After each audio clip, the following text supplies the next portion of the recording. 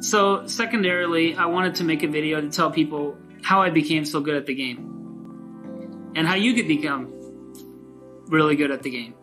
First of all, you got the intrinsic element of, genetically, like your reaction time. Like you can work on your reaction time, but there's like, you have like a genetic human limit in your own body of how fast you could be and how well trained you could be to react to something.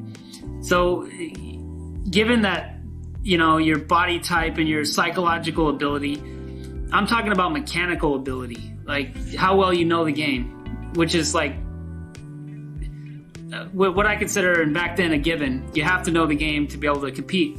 And people nowadays, hey, they think they know everything, right? But if they know so much, you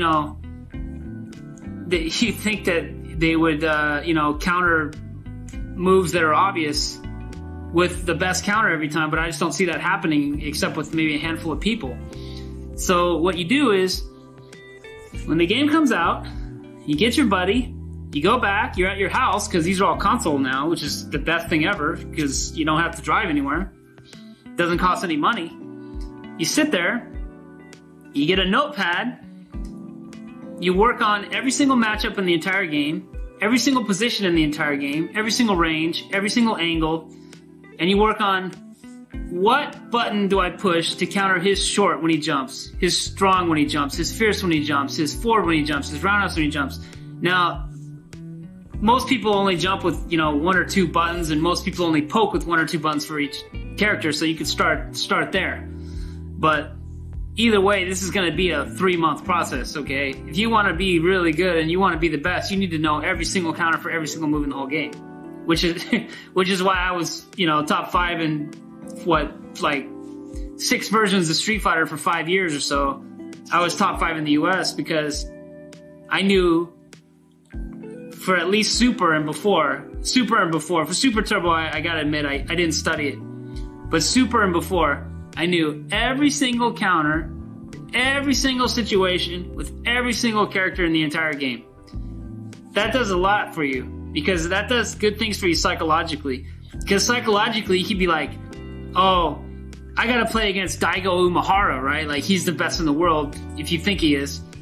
And you get psychologically beat. Like, I used to walk in and play people, and they would be like, oh shoot, I gotta play Jeff, or oh shoot, I gotta play Tomo, or oh shoot, I gotta play Mike. I lost, right? Don't look at it like that, okay? Walk into the tournament and don't even worry about who you're playing. Just pretend they're just a piece of meat. Like, doesn't matter who they are, because you're not playing them. What you're playing is a character. You're playing against a character on the screen, okay? Don't worry about who's behind that character. It doesn't matter, okay? Worry about one thing. Whatever that character does, you have an answer because you've trained for it, right? He sticks out low roundhouse. You're like, cool, I do this. He jumps with forward. Cool, I know what to do. Apply your knowledge of the game plus your intrinsic ability to beating that character. And don't worry if it's Daigo behind the joystick, or Alex, or Mike, or John, or, all these great players. Don't worry about who you're playing against. Worry about what they do as that character and counter it from the best of your ability. And you won't get beat psychologically, at least. And then you can play to your best of your ability. Don't be nervous. Don't be afraid to lose. You step up there. If someone's poking with this button, it doesn't matter whether it's Daigo or whoever. If they like to poke with that button, cool. I know the counter. You're going to punish them. Then they're going to know, hey, I can't poke. And then you're going to take away from their game plan. Being knowledgeable about the game is just as important as being able to react and, counter with uppercuts at the right time, okay? Knowing what to do is critical. It's a base.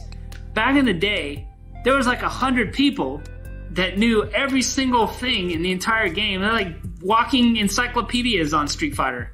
This is like dead serious business, and I just don't see that happening anymore. That is gone. Those days are gone. Nowadays, I'm watching these interviews and people are like, oh, I gotta play against this guy in loser's bracket, or I gotta play, guess who I'm playing first at the tournament, like it's a joke, right? Like, dude, I don't care who I'm playing. I don't care who they are. it doesn't matter at all.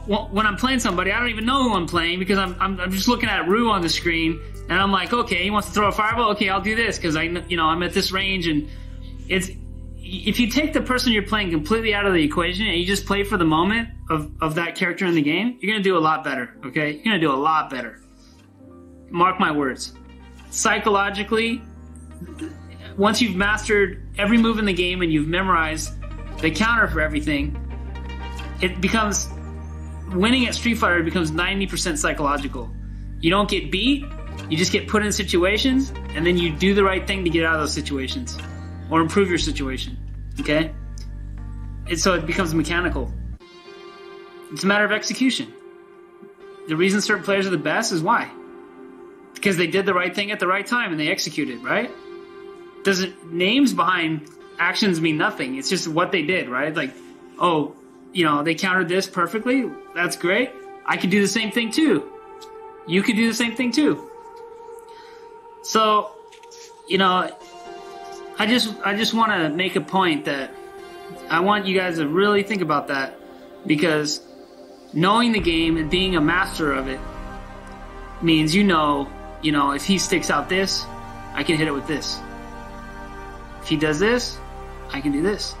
If I have him in this situation in the corner, he has only these options, and then you play to those options. You know every circuit, who can get out of what and when and how. You need to know all that, okay?